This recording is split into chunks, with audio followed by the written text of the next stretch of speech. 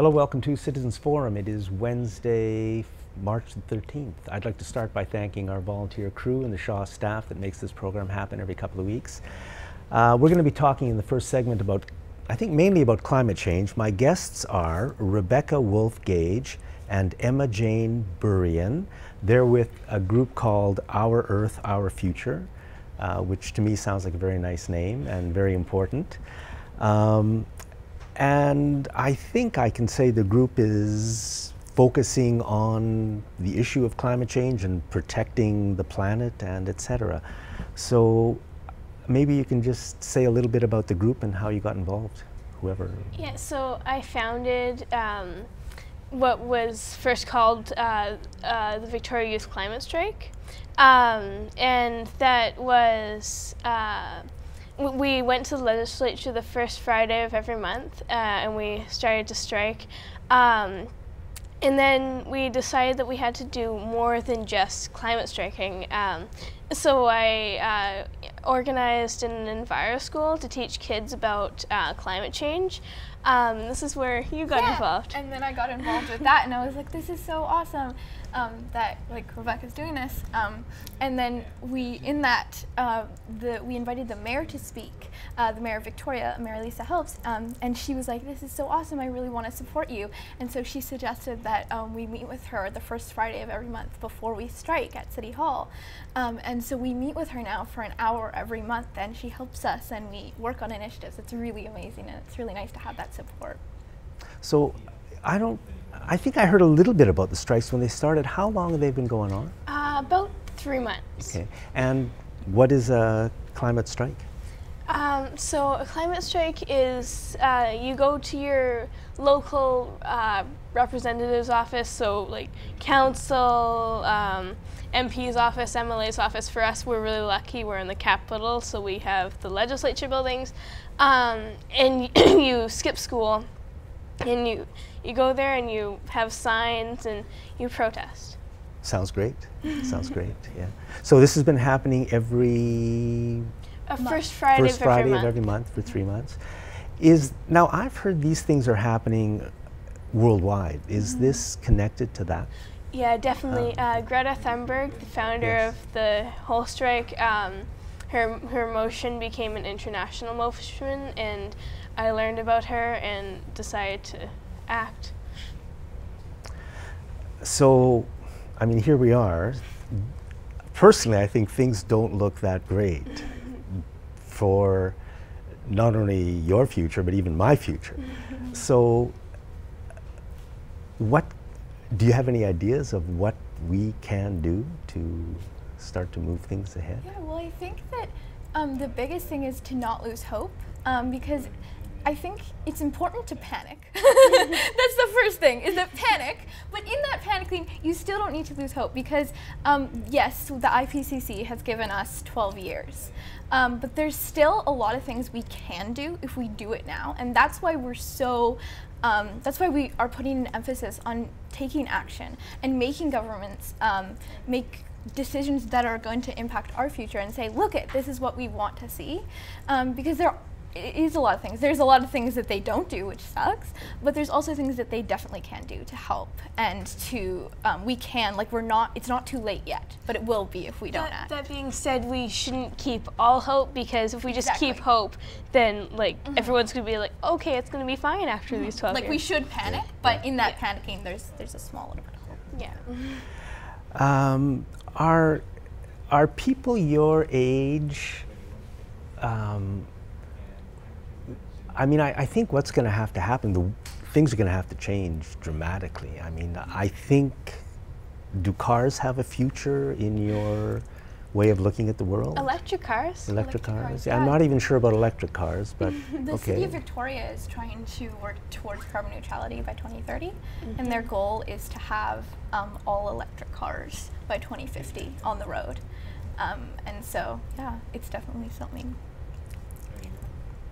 How about people your age in general? What's the, I know, you know, just in general, there seems to be a mix. A lot of people are very concerned, but nobody seems to know exactly what to do, and very little seems to be happening. But maybe stuff is happening, I don't know.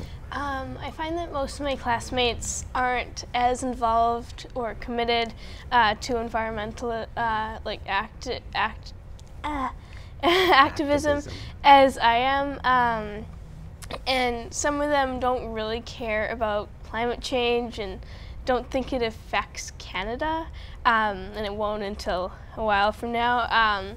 But I know that some of them are interested in getting involved, but they don't really want to speak out about that. Yeah, I agree. Like, I feel like a lot of people my age, I think, I don't know, it may be a little bit different from our age because we are a little bit apart, but I know that a lot of teenagers, like, there's some people that are like, yeah, it's either like they're really for it or they're not. And there's no really like middle. And I think it's hard to, yeah, people just have their own things and they don't really, they feel like it's not an issue. Like, they're like, oh, like, that's gonna happen. I don't want to worry about that. Like, yeah. Yeah. Well, I guess it's, we'll all see, you know, how things go. If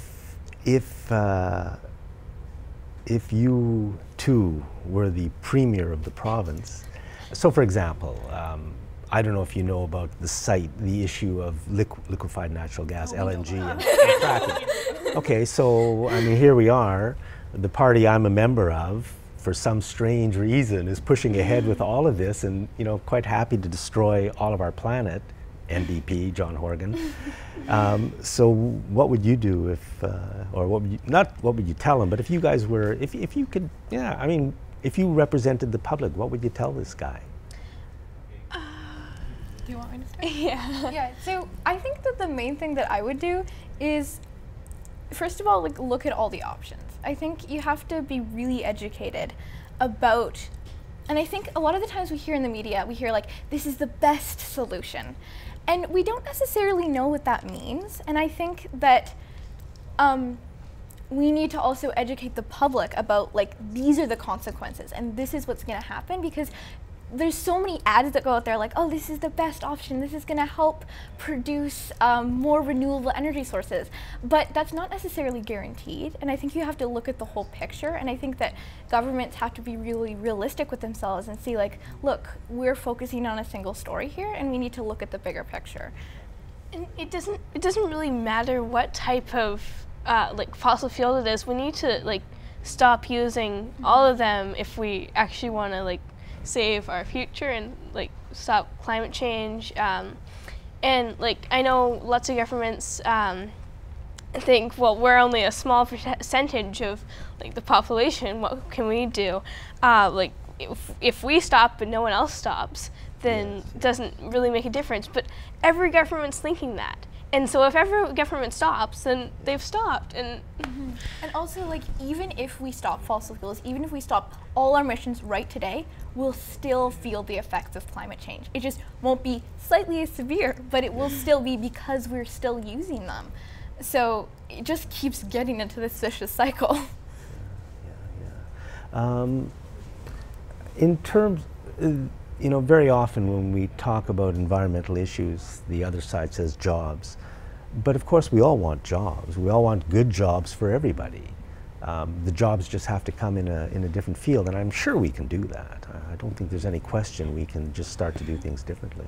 Definitely, I have cousins in Alberta, and so they're very committed to the oil because of the jobs. And so I have to consider when I'm thinking about the oil and the pipelines that they do need jobs, but we need to make green jobs and renewable energy jobs like easier to get, and we need more of them. Yeah, and like one of the things with Alberta is that it's not just oil that they run off of. Oil right now is their mass-produced thing that they use, but Alberta actually has so much potential for other resources. They have so much agriculture, they have so much, like they have capacity for wind, for solar, and one of the things right now that they're really looking into is geothermal energy, and that's something that it still causes a little bit of emissions, but it's a good thing to think about in the transition period because it's way less emissions. And actually, I was watching an interview on the National on CBC this week, and they were interviewing somebody who used to work in the oil and gas industry, and they asked him why he switched to learning about geothermal, and he was like, because I can't keep working in a system that is going to harm my children and my future. And I think that that's really important, and we need to look at that it's not just the oil and gas jobs. Like, we can find other jobs, and I know that that's a really concern because it like people think like, right now this is my immediate thing and I'm really worried about it, but I think we have to start thinking outside the box and being more unique with what we think about, and how we can't just keep thinking in the past. Yeah, I have no doubt that there are very, very good solutions to the problems out there. All we have to do is somehow begin to do the things we have to do for everybody, not just for the few people who run the country. And speaking of the people who run the country, how's the media on this issue and just in general? I know that, like, I know most medias, I don't want to say this is just a stereotype, but I know most medias, like, are run by someone who, like, someone who may not have your best interests at heart. Yeah. And so they can do, some medias can do articles that aren't the best per se in like getting out like the right information or. You are very, very nice to say that about Yeah, the media. I think it's interesting. I think we're in like a time with, there's such a lot of distrust around that and around the media for good reason. I mean, there's lots of places, like you see in the US especially, that there's so much conflicting opinions and there's so much information that's like, what? How did they get this? Like, there's no sources to back this up. And so I think that that goes back to like citizens and people learning about like what is a valuable source and where is this information coming from, and people checking to really look and see like, oh, this is interesting. But also the fact that I think that a lot of media, like for instance, I don't know if they're necessarily trying to. I think that some media are legitimately trying to just promote like what they found or just show like findings. But I think it really depends, and I think it comes back to us like checking our sources and checking where it's coming from and seeing like, is this relevant? Yeah, it's an interesting situation watching this develop, and I mean, we don't seem to be changing at the speed that we have to change in order to protect our future. And I honestly, I'm surprised myself that humanity is doing such a poor job on it. I would have thought when I was your age that if we had a crisis like this, that of course our great leadership is going to step forward and, we can do this. But here we are, many years later, and we're not doing it. And I mean, I really, really hope that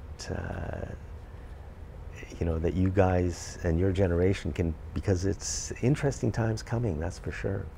Yeah, I know Greta Thunberg in her TED Talk said that when she learned about climate change, she didn't believe like that it could actually be happening, because it's such a big crisis, and like, wouldn't the media be covering it like every day, this crisis? But they aren't. So she was like really stunned about that. I was stunned by it many, many years ago myself, but now I've just come to see it. That's unfortunately what they do. So Emma and Rebecca, thank you both very much. Thank you for coming on. Thank you for the stuff you're doing on a very important issue to try to protect everybody's future. Good luck. Thank you. Thank you. So much. We're all going to need it. And thanks for watching this segment of Citizens Forum.